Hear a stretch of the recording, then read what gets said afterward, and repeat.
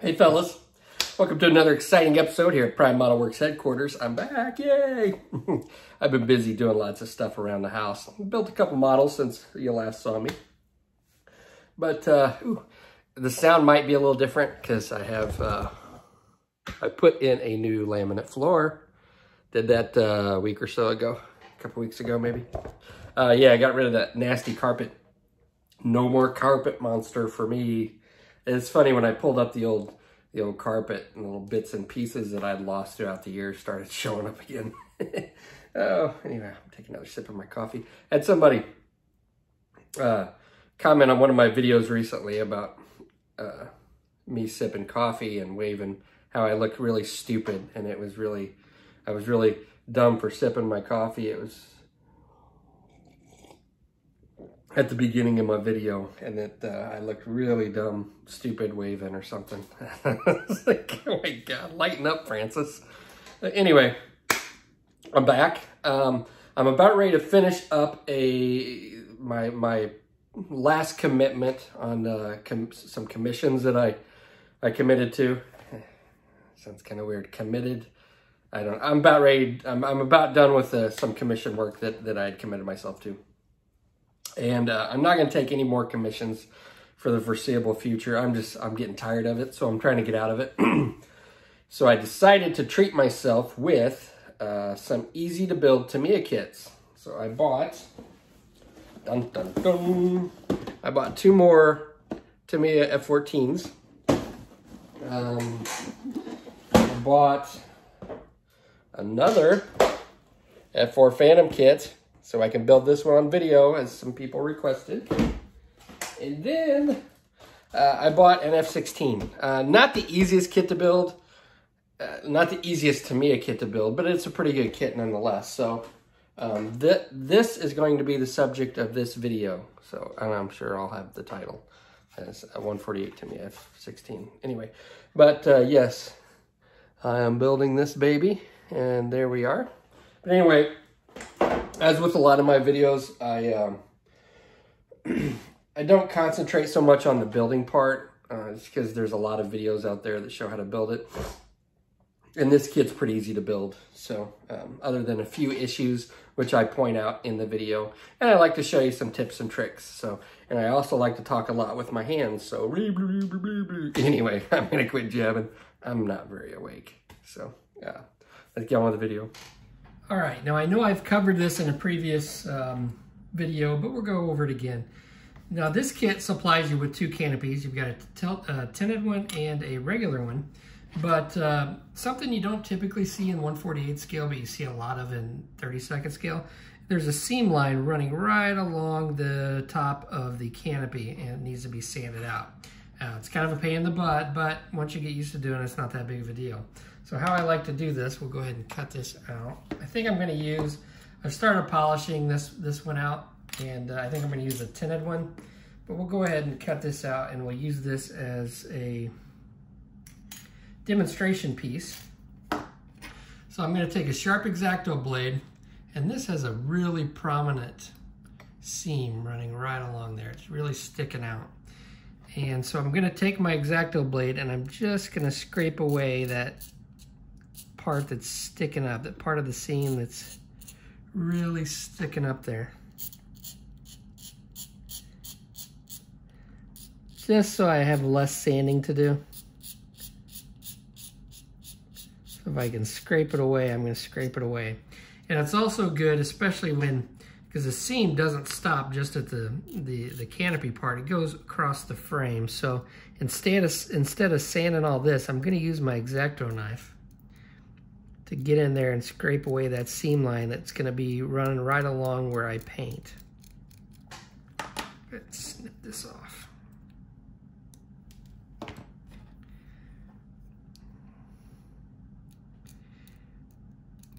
And I'm gonna try not to sand this part as much, if at all, if I can help it. I'll try to get away with just using my X-Acto blade to scrape away that seam right there. And then down here as well. Right there. Okay, So I'm just going to continue scraping away this. This also runs along, there's a seam along the back part too, which I don't quite understand, but it is what it is, and we'll take care of it. So I'm going to go ahead and scrape this away, and then we'll come back and we'll hit it with some sanding sticks of various types, and I'll show you what different types that I use. Okay. All right, so now that I've got that all scraped away, now I'm going to start sanding on it. And I don't want to use anything really coarse. I have these sanding sticks right here, which, you know, sometimes I use, but I can also use some of these micro mesh sanding sticks. They come in like a coarse, medium, a fine, and a super fine. Those are really good. These are kind of stiff though. I've also got some of these micro mesh sanding pads, which are pretty good. And they go all the way from 3,200 to 12,000 grit. Those are pretty good. But I'm just gonna make quick work of this. And there's something to be said. I've done this on a couple of my planes. Now, from my understanding, when these planes are in use, the canopies get beat up and get scratched and look pretty horrible from what I understand. And I am gonna weather this plane. So, you know, it could be, if you want to do this on your model, you may not polish out all the scratches and stuff, and you might actually want to kind of dull it down a bit maybe. But we're just going to polish this for the sake of it. Now I've got these Infinity sanding sponges. These are really nice. They're really soft, and I'm going to start off with 800. You can see I've taped off where the canopy frame is, and that's going to help alleviate if I go over. It's going to keep me from sanding away that the demarcation line where the frame starts. So I'm just going to take my 800 grit, and now I'm going to start sanding out the rest of that seam. What I like about these sanding sticks or these sanding sponges is they really remove material fast. It makes everything a lot easier, a lot quicker. So now what I'm doing is I'm just making sure that this canopy, I'm not pressing real hard. I'm just making sure that the canopy is all nice and contoured the way it's supposed to be. Because with that seam line, it kind of almost went down and then up into a point where that seam line that we scraped away was. So I want to make sure everything's nice and contoured. I'm going to go right up to that tape, this 800 grit.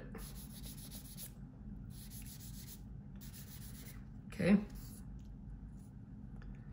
looks pretty good. And I'm going to come in with 1,000 grit. You can even add a little bit of water here. Make sure I get the other 1,000 grit.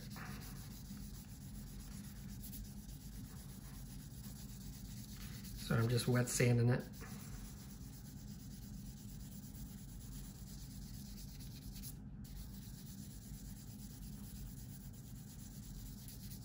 And again, I'm not pressing very hard at all.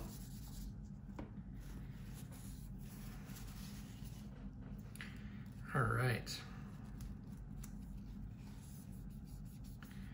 Check and make sure I don't have a ridge. Everything looks pretty good. Pretty uniform. All right. Now what I'm going to do is I'm going to take some of this rubbing compound that I got at Walmart, use for your car. And I'm just going to take some, get it on my finger, put it on here. And now I'm going to start polishing away and smoothing everything out. Right. I've got a cheap Dremel tool here, one I got at Walmart. Now when you use this on clear parts, you want to make sure that you use the low speed setting, because if you get it too high and you stay on a spot too long, it's going to burn through the plastic and melt the plastic. So basically I've got my little polishing wheel here, and I'm just going to go over and start polishing out. Whoa! Be careful of that too. Polishing out my canopy with this rubbing compound. Now I want to get it to where it's nice and clear, But it's not going to get so clear with this that it's going to be like a super, super clear finish. I'm going to have to come back with some polishing compound and then a plastic polish with the Dremel, and I'll show you how that works. But you can already tell it's starting to polish out those scratches.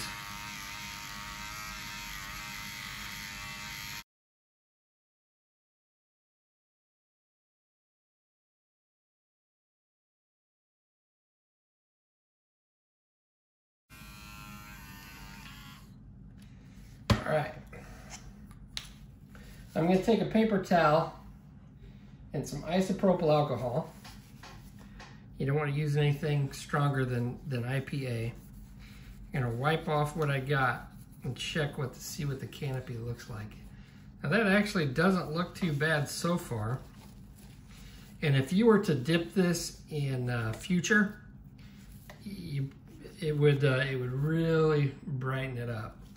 Okay, and what I'm going to do is I'm going to change out my polishing wheel, and I'm going to put on something a little softer. And now what I'm going to use is this polishing compound. And you can tell it's different because it's white. It's a little less coarse. I'm going to do the same thing that I did with the rubbing compound with the polishing compound.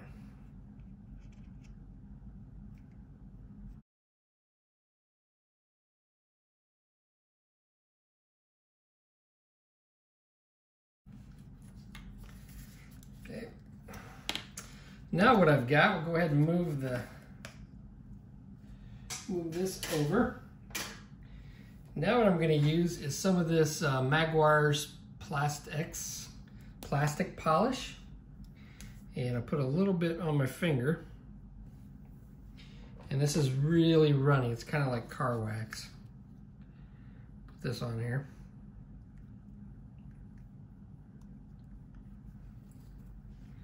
All right, and then I'm going to switch out and get a different polishing pad.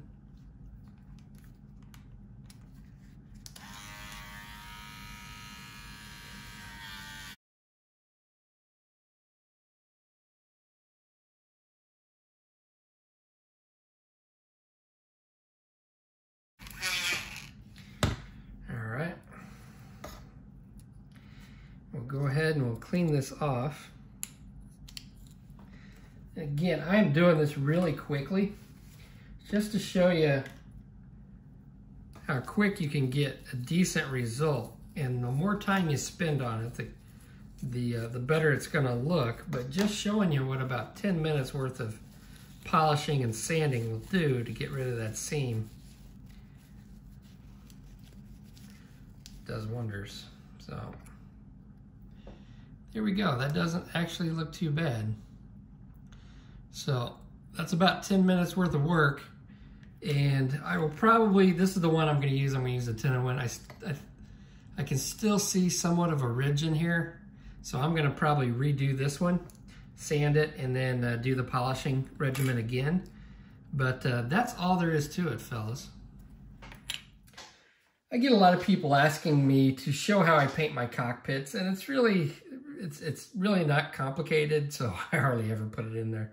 But I'll show you a couple little tricks that I've used and how I paint my cockpits. Now, I sprayed down the gray, and then I came back with some black, and for hand painting, I like to use Vallejo model color, and then I'll thin it down with their thinner, and then when I'm hand brushing, I'll usually add a little bit of retarder medium. I think I've shown this on another video. And just, I do it by eye and by feel. I want it not too thin that it's a wash, but thin enough that it will flow a little bit, but not get everywhere. If you put it on too thick, it globs up and gets marks. As you can see, I painted the black on there, and there are no brush marks or anything. So I had it thinned down pretty well. I did have to go along and touch up some of the areas that I went over the lines, but that's going to happen when you're painting something this tiny. Now, I'm not used to typically painting 1/48 scale stuff. I normally do bigger stuff, so this is a little bit different. Now for the buttons, oh, and then I came back and I dry brushed it a little bit just to tone down the black. And to be quite honest with you, Inside the cockpit, I'm going to have a closed canopy because it is going to be in flight. I'm going to have a pilot in there, so I'm not going to see a whole lot of this. So a lot of this work is for naught. I could probably leave it like this and nobody would really know the difference. But I'll show you how I do this. So for the buttons and knobs, what I like to do is I like to use a light gray color. In this case, I just got some light gold gray. Actually, let's use some of this stuff. This is a light gray by Vallejo Air, and it's an off-white. It's like a grayish, a really light gray. And this Vallejo Air is a little bit thinner than the regular model color, like this black. This black comes out a lot thicker. The Vallejo Air is thinned down a lot more, and the actual paint seems to settle at the bottom, so you got to shake it up, otherwise you get a real thin mess when you pour it out. So let's see, let's go ahead and throw some of this down. And one thing I don't like about this, and I don't airbrush this Vallejo stuff very often just because I don't like it. But for hand brushing, it's probably it's a lot better than Tamiya. Tamiya is really hard to hand brush. So it's kind of rubbery when it dries. It's one of the reasons I don't like it for like a regular paint finish. I really don't like to use it for airbrushing, and it does clog up my airbrush. So I'll throw a little bit on there, and what I like to do is I'll take a toothpick, and I've got these long toothpicks that I got at Walmart, extra long, l'Elegance toothpicks. That's French. I took French in high school and a little bit in college, so je parle français un peu. That's about all I know. I speak a little French. Okay, so then I'll just sharpen up my toothpick with my X-Acto blade. I'll come in here and I'll get a little bit on here, and then I'll go button by button, and I'm just going to put a dot on there. So instead of using a brush for this, I find it best just to use a toothpick. Just get in here and go dot by dot. If you make a mistake, you can always come back with some black and touch up. But again, since this is going to be a closed canopy, it's not going to be that noticeable, if we're being honest with each other. You can see, when you get a little bit too much on there, you got to get the right amount on there. If you get too much, it globs on and kind of makes a little bit of a mess. So we can touch whatever we mess up, we can always go back and touch up. And then, so what I'll do is I'll paint all the buttons with this color, and then I'll come back with, sometimes if it's going to be really visible, I'll come back with some different grays, and then I'll come back with some reds and paint some buttons red based on, you know, reference pictures. Sometimes I just kind of wing it and paint what looks right. But most of the buttons I paint with this white light color, or this light gray color. Just like so. All right, so that's how that's done. I'll show you a couple pictures of it once I get it done.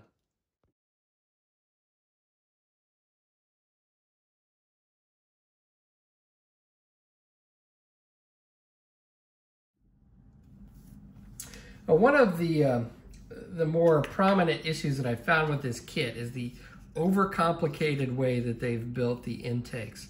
Now they've got a two-piece shell that goes around the actual intake here, and then a third piece right along the top, and then a fourth piece that goes right here. Now, there are going to be some issues because they don't align as well, because there's just a lot of moving parts. Anytime you have four different parts interacting with each other, you're going to have some issues. So, I've got a seam line right along here that I'm going to have to take care of.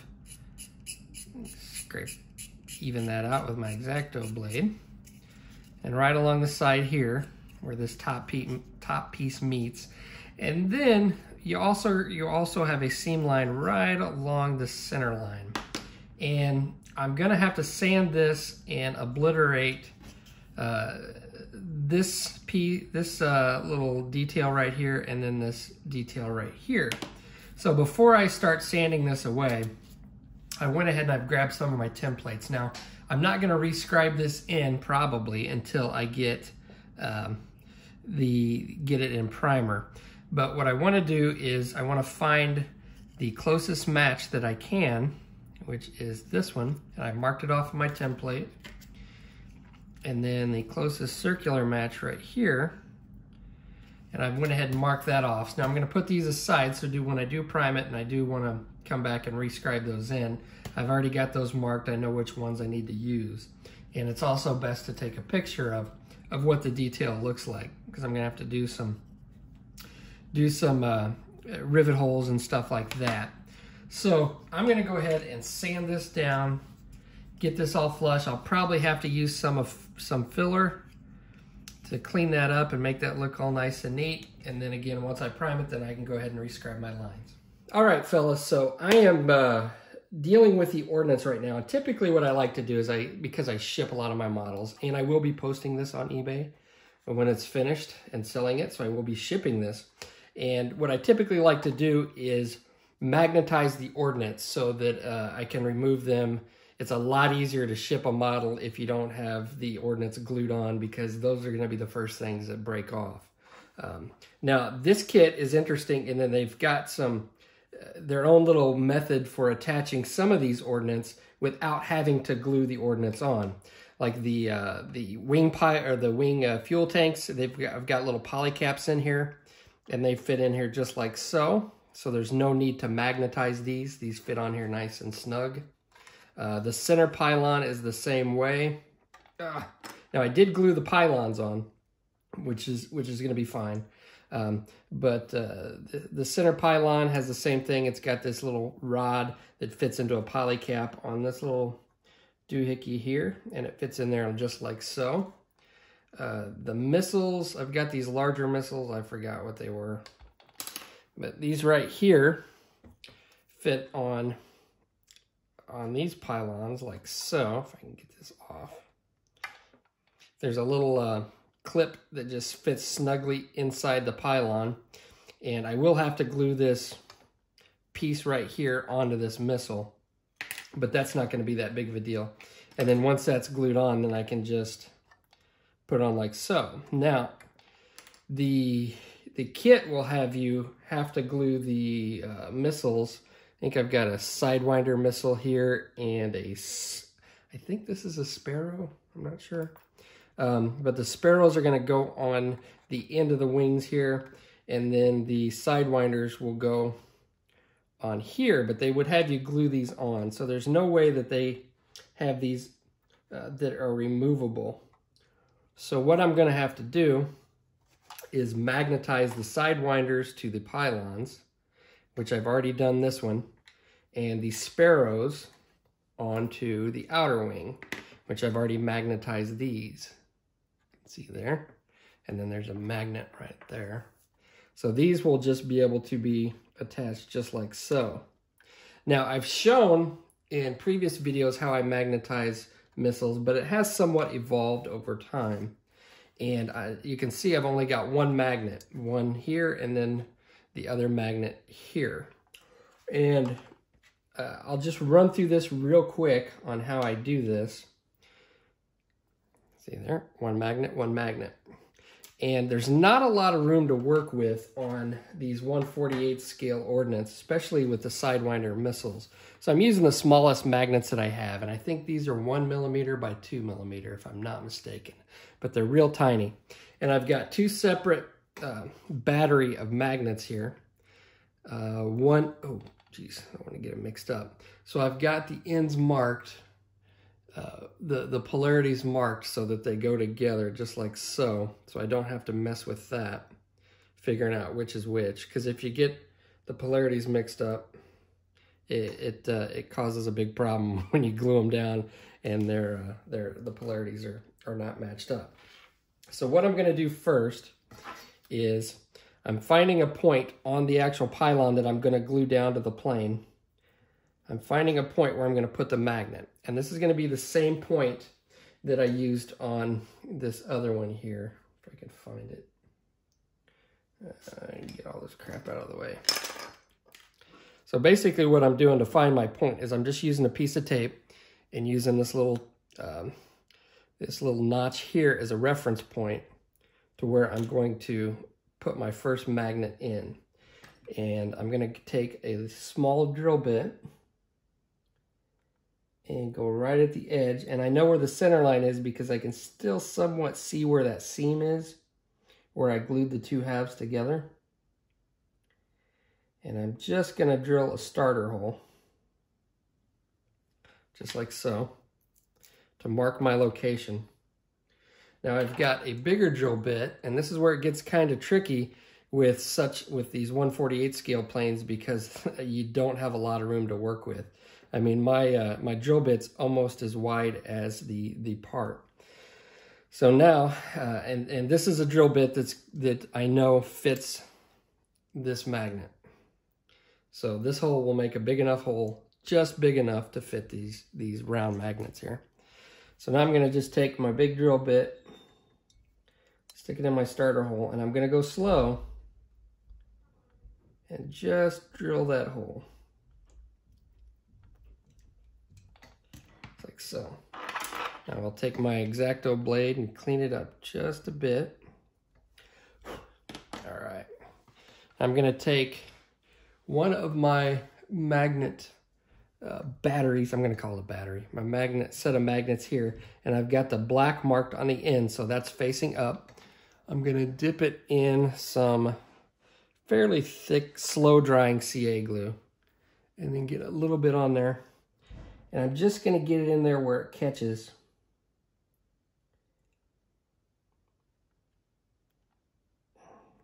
There we go.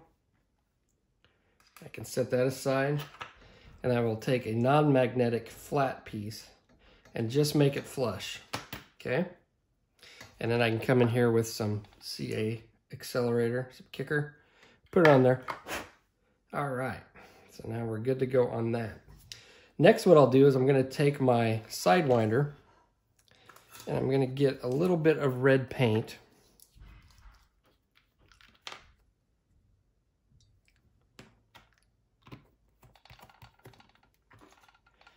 And I'm going to put a little dot right in the center of that magnet. Okay. And then I'm going to take my Sidewinder. I'm going to line these notches where they're going to go. Notch here, notch there, and I'm going to press down. And then that's going to mark the center location of where I need to drill. All right, set that aside. Now I can come in here, and it gets kind of tricky because, again, there's not a lot of room to work with here. I'm going to try to align it to where it's perpendicular with my notches. And I'm going to drill my starter hole. And it's good to go slow.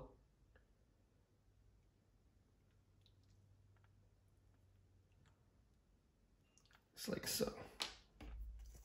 All right. I'm going to take my bigger drill bit, and you can see this is almost as wide as this missile. So if you're concerned about the missile looking a little wonky in this area, then this might not be the method for you. Because, I mean, you won't be able to tell. It'll be hard to tell that the magnet's there unless you look close, because it is going to be on the inside next to the pylon. But it does somewhat change. I mean, there's obviously a magnet there, but it's hard to tell when it's on the plane. All right. Let's see there. So I'm drilling about halfway through, just like that. Now I'm going to take my other set of magnets, and the brown side's going to be up, so the polarities are matched up. I don't know why I'm trying to dip it in the paint. Dip it in the super glue. All right.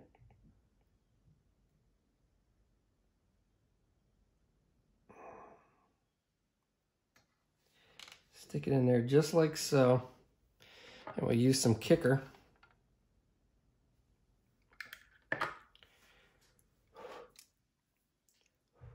All right, let that set up a minute. I'm going to go ahead and scrape the paint off of here.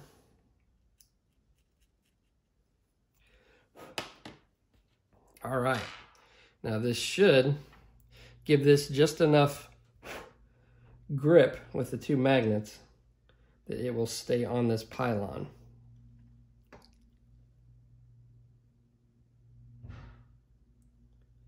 Just like so. Perfect. All right. Now I can glue this pylon onto this little part here. And now I can detach and attach my missiles for shipping. Simple as that.